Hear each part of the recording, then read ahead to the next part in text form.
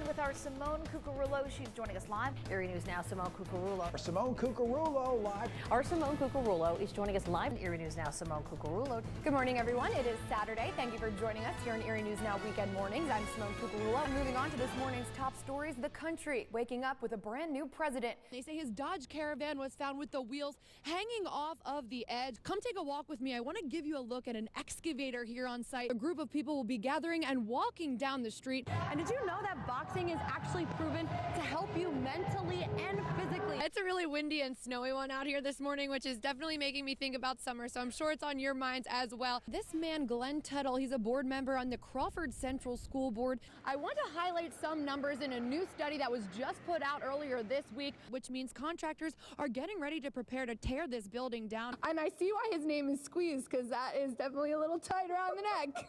That means many of you may be waking up and heading over to our Facebook page to check out the story. Penelec crews have just responded to a down telephone pole. Now I'm going to get out of the way and give you guys a live look. This is a massage chair inside an RV. Now this RV going for the cheap cost is $63,000. So if you got that laying around somewhere in your pocket. Catch up is exactly the game that Pennsylvania is playing when it comes to texting and driving. They do believe that he is in the water. Of course, Erie News Now will keep you updated on this story. Take a look at this kitchen. This is absolutely crazy. There's a microwave, there's an oven, you've got everything you need really. When it comes to Jason putting in his beliefs, he says that's something he refrains from on the clock and also online. On a chilly Saturday morning in Erie, Pennsylvania, a small group of students gather inside the halls of Collegiate Academy. Just making the drive code a little bit smoother. But it's not to study for an exam or sit through class lessons. We're building robots and we're having a lot of fun. Meet Julia Cicchetti, a junior at Iroquois High School, a self-proclaimed nerd, and to her friends, a robot ninja. Robots are my absolute favorite thing. Julia is just one member of a synchronized team of fellow robot ninjas from area schools preparing for an upcoming robotics competition. This entire program is designed around building robots, and then they compete against each other in these competitions all over the United States and all over the world. James Fleming is a mentor to the robotics team at Collegiate, which will be heading to the California University of Pennsylvania to compete with their robot. Meet Delta. The team has been meeting every Saturday to build Delta from scratch.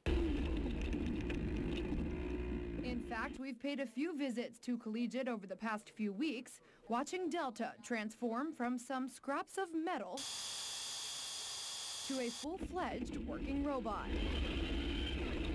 I am so impressed with these kids. I mean, they do it all. They design, they build, they run it.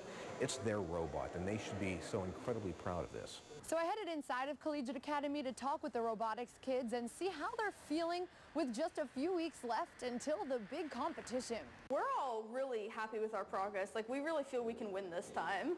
Hopefully we're gonna win this year because we have been working really hard on our robot, and our robot is like working really, really amazing. Win or lose, the team agrees. Robotics sets you up for success.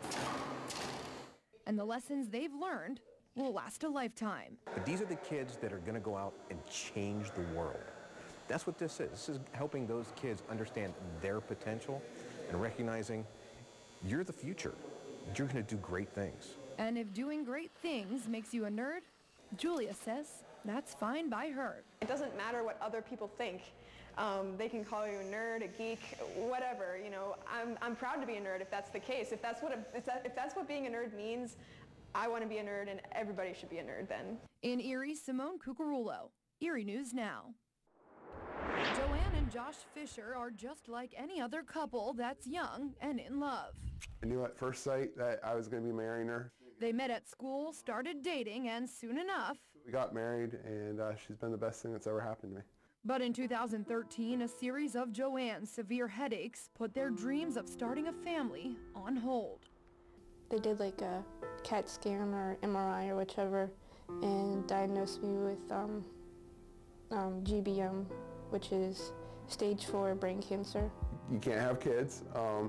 You can't have a normal family life, that's for sure. We had plans to move out. You can't really finance anything. You kind of just day to day. But despite the challenges Joanne's brain cancer presented, the two never gave up hope. And 4 years later, she's cancer-free. Luckily, she's been with us for 4 years, and she's gotten to do a lot of things, and that's why I want to share her story. Get word out that just because you get a diagnosis or somebody says, well, you're terminal, don't stop living life, just go for it. Now Josh and Joanne are working together to help those who may be facing a similar battle, using their platform, Team Joanne, to spread the message of hope. You keep up hope and don't give up. Never give up.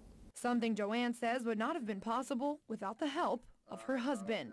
When we said our vows, to death do us part, for better or for worse, it's a no-brainer now. It's been such a wonderful ride, I wouldn't change it. A ride they plan to stay on till death do they part. In Erie, Simone Cuccurullo, Erie News Now.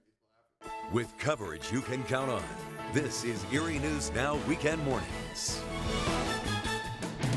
Yesterday marked a historic day for the United States as Donald Trump officially became the 45th president of our country. Foreign ministers from over 70 countries arrived in Paris today for a Middle East peace summit. Springfield Township woman is sitting in the Erie County prison charged with homicide after allegedly shooting her own husband. Well, if you are looking to get out and about, maybe get the kids out of the house on this snowy day, you might want to consider heading over to the Children's Museum. Now, for the second year, LaFaro Insurance Agency is working with the Make-A-Wish Foundation to help a local child's wish come true. If your best friend had cancer, you'd help him complete his bucket list, of course. Absolutely, yes. Now imagine that your best friend is a dog. Erie News Now was first to tell you last week that Harbor Creek Township is donating a big piece of land to state police in hopes that they'll build a new headquarters there. Super Bowl isn't the only thing people are celebrating today, as we discussed. It's National Weatherman's Day. The new boss at GCAC is speaking out for the first time this week. Danny Jones took over as CEO on Wednesday. It sounds like today is the perfect day to take the kids out of the house and head on down to the Bayfront Convention Center. Some Trump supporters spent the day in downtown Erie yesterday to take part in a nationwide rally for the president.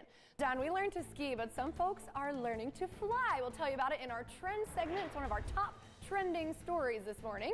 That's coming up when Erie News Now Weekend Mornings returns.